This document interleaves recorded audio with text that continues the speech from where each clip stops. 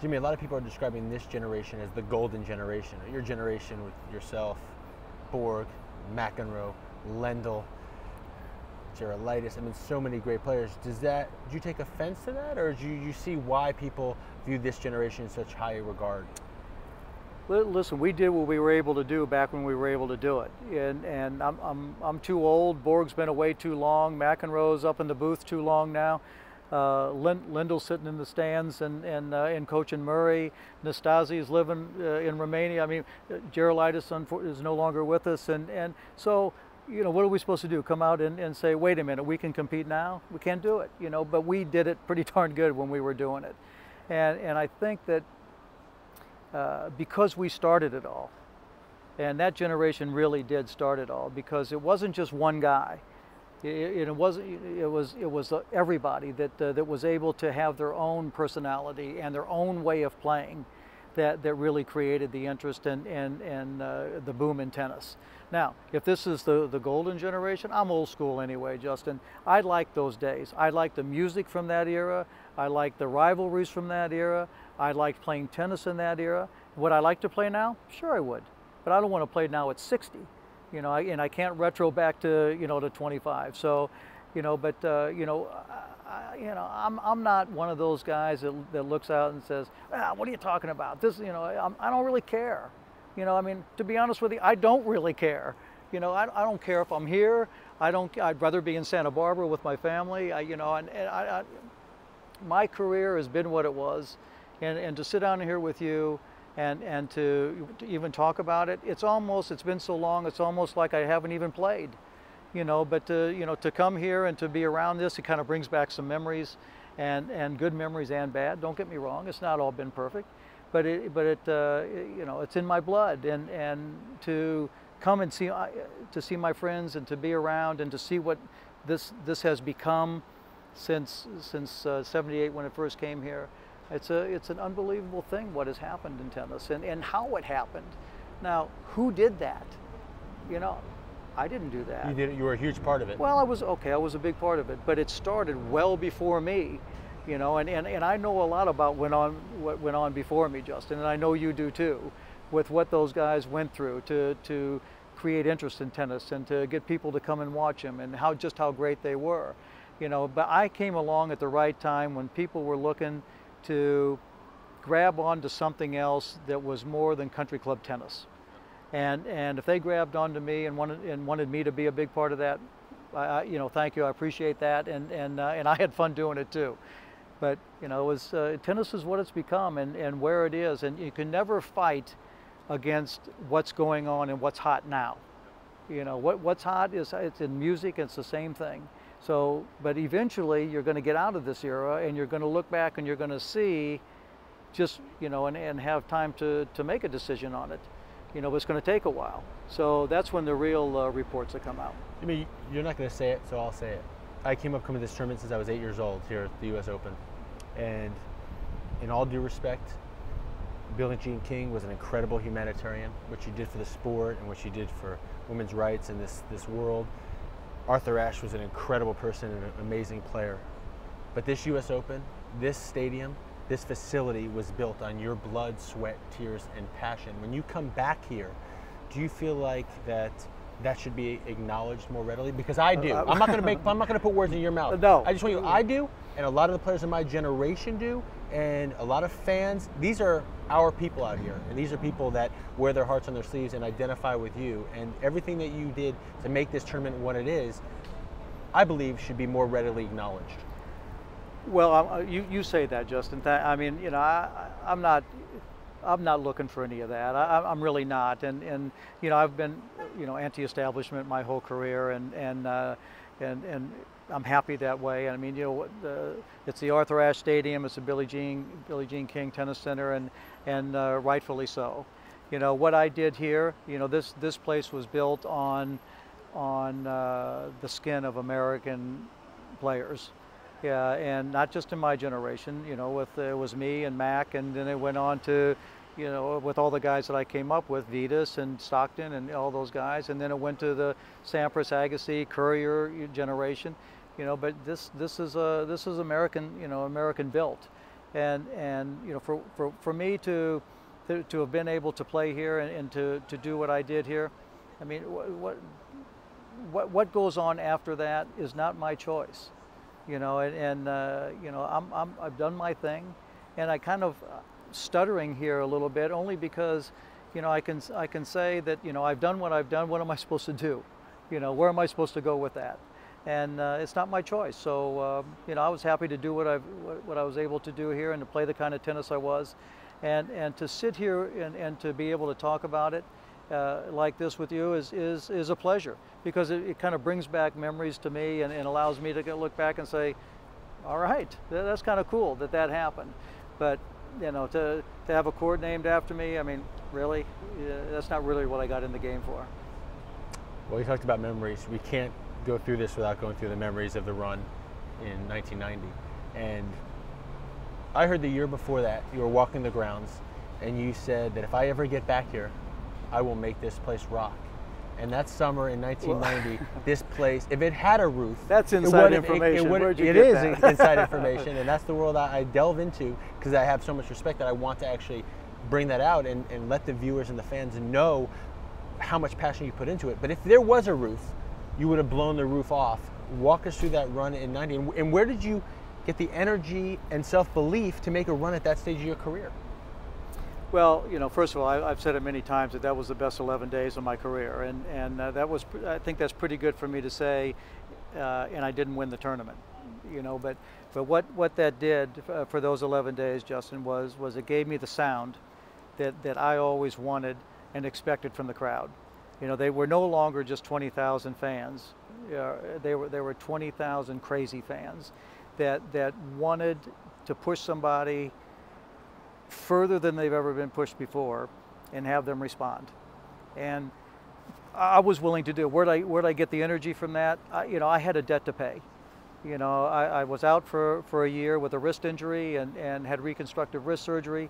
Came back as a beginner in tennis. You know, I started off as a beginner once my wrist was out of the cast, and then to get back in and to play the tournaments, I was almost treated as a newcomer to the game. Not Jimmy Connors, 5-time U.S. Open champion, 2-time Wimbledon champion, whatever, but as a newcomer to the game. Well, you've been out for a year, you know, well, we'll see if we can give you a wild card kind of thing. And so, you know, I'm saying, really? You know, it's only taken them that long to forget? But you know, it is. It's what's hot is hot at the time. And, you know, I'd been gone for a year, never expected to play again. So I had a debt to pay. And my debt to that was to, you know, I always had to find a reason to go out and to play the kind of tennis that I wanted to. That was as good a reason as any, was to get back into a position to show that I was still a force in tennis.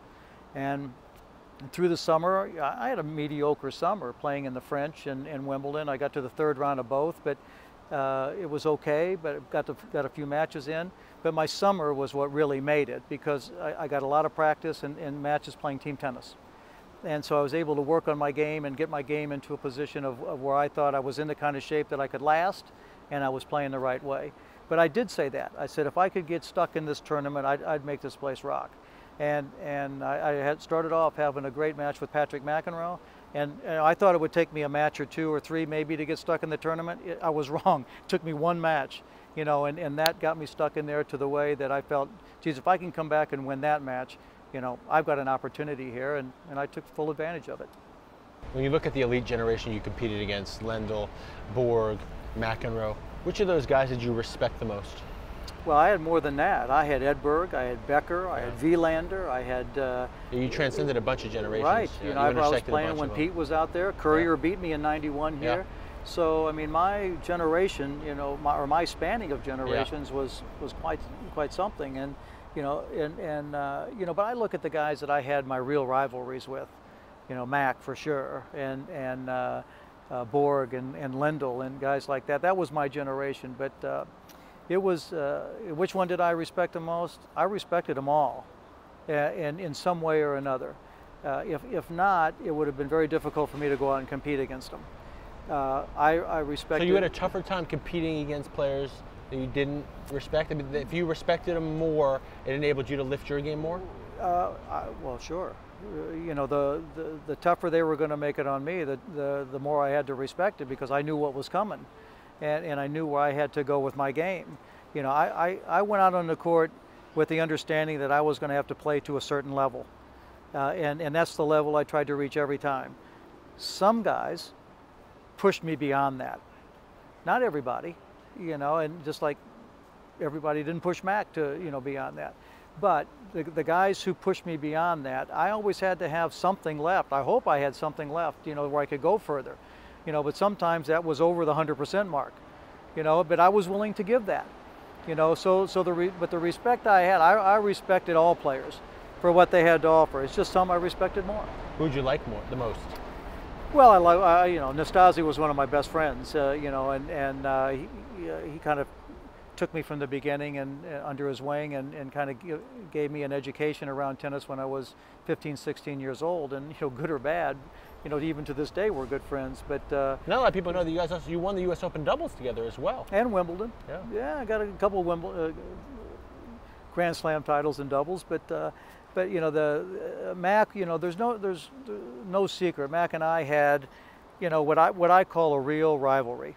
And, you know, not that other guys don't, but we had the Lakers and the Celtics kind of rivalry, and the Ali Frazier kind of rivalry that was to the point of, you know, not only on the court, but, you know, also filtered off the court. And I think that's what made it so intriguing to not only to us when we played each other, but to the fans when we did play, because they knew they were going to get great tennis.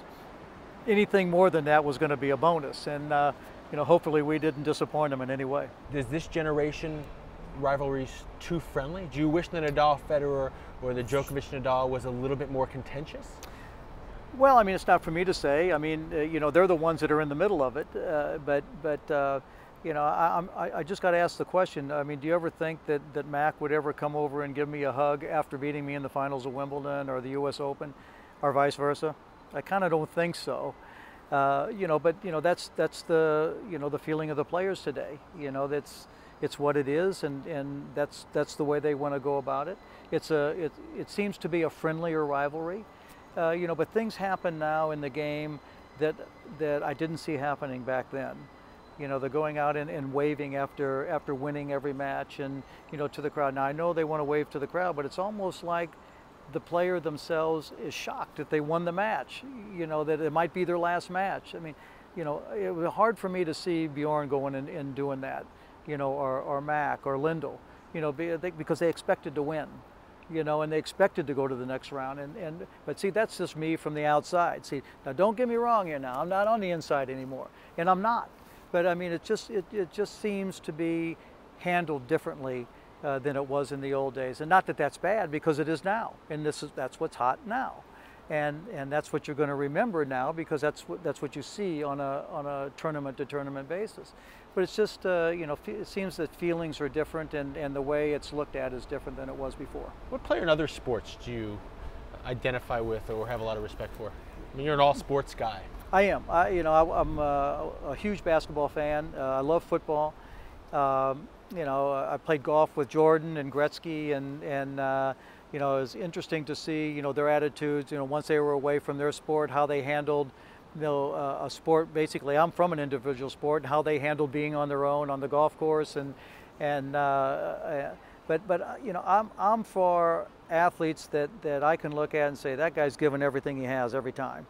You know, I'm that guy now that sits back and doesn't want to be shortchanged. You know, that while I'm watching any athlete, as long as he's giving me his best, doesn't matter, win or lose. You know, I want to see his best.